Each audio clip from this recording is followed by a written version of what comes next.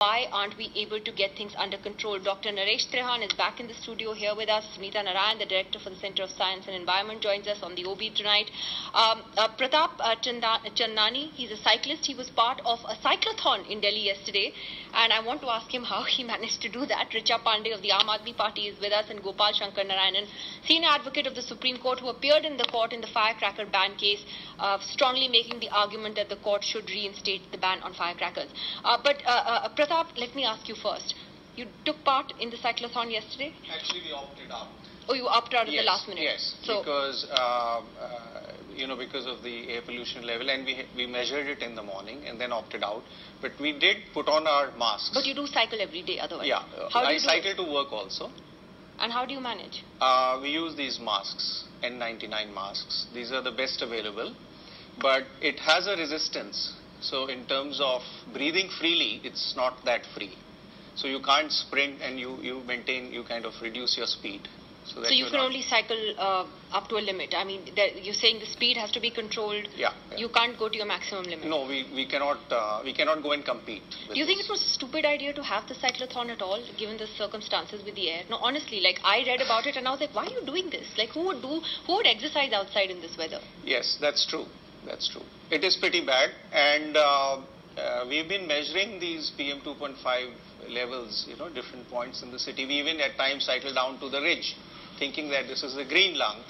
And if you find the PM 2.5 reading around India Gate is 400, then at ridge you will find it's 350 or 325. It's like stabbing you with still toxic, very toxic. It is highly toxic.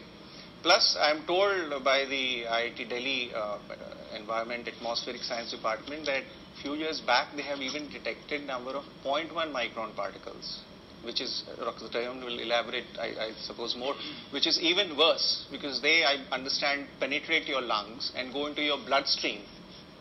So let me ask Dr. Trehan, what is this air that we're breathing right now actually doing to us at these levels of plus 300? See, what happens is when we talk about inverted weather, as the temperature comes down, as we approach the winter period, cold air gets stuck down here till the sun comes out and warms the air so it can go up. So till that point, any pollution, any particulate matter, any noxious gases, they get trapped in that. So it's like a lid.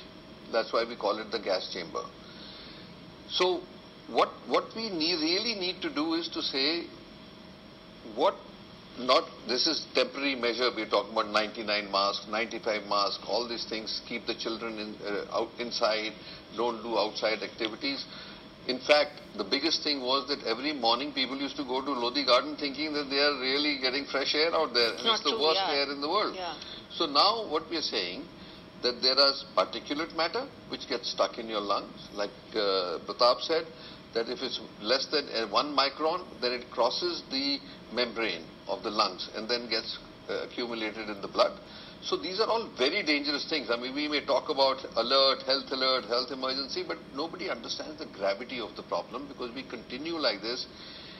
We as adults have less of an effect on us because we are at an age where we are not turning over our cells that rapidly, but the children are hugely exposed to nitric oxide, sulfur dioxide. All these gases are more detrimental to the neurological system. So when they breathe in, not only particulate matter which goes to the lungs, but also it permeates your bloodstream, goes to the brain, and is horrendous. So you're in favor of schools actually saying no outdoor activities? Absolutely not. And we advised against the cyclothon also. You did? Yes, definitely.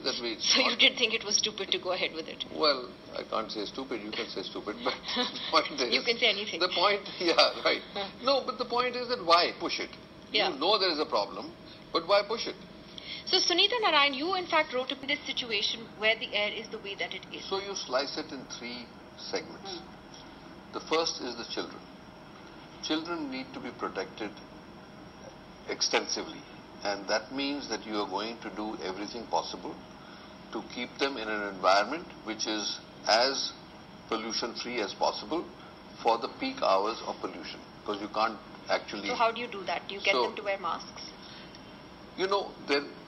I'm coming to that. So those who are already affected by, breathing problems, asthma and all that, which is all triggered by the environment, they must use masks. And minimum is 95, N95, because the other masks that you are getting in the marketplace are not effective at all. And like this N99 is the maximum you can get, but that's for like sports and stuff like that. But those children have to be protected because they are very, very vulnerable.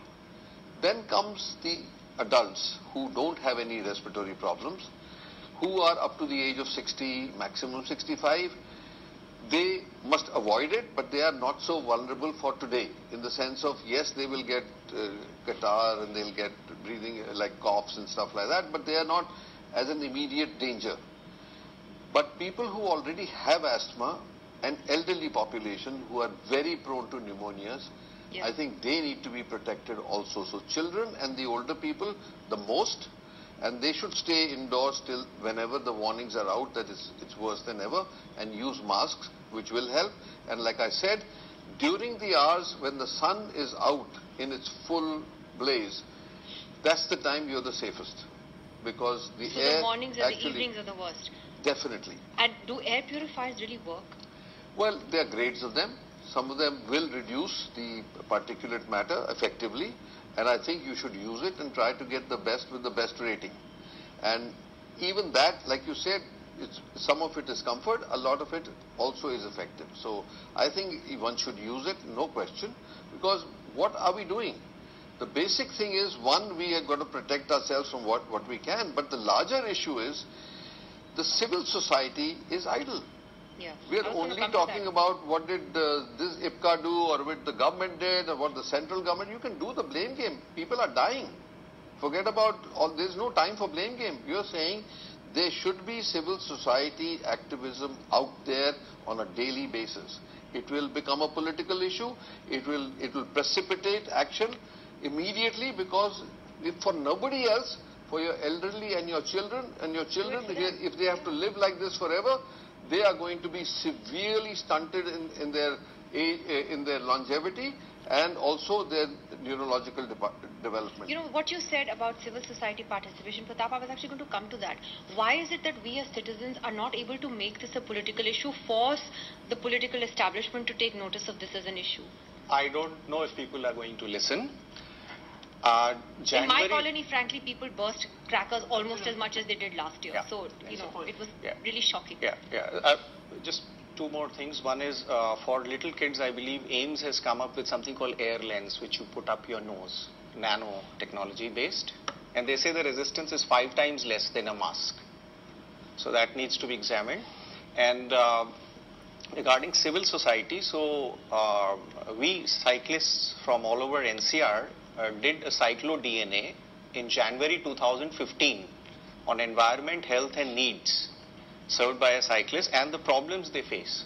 And all these issues were brought out. Okay? But I don't think anybody listened.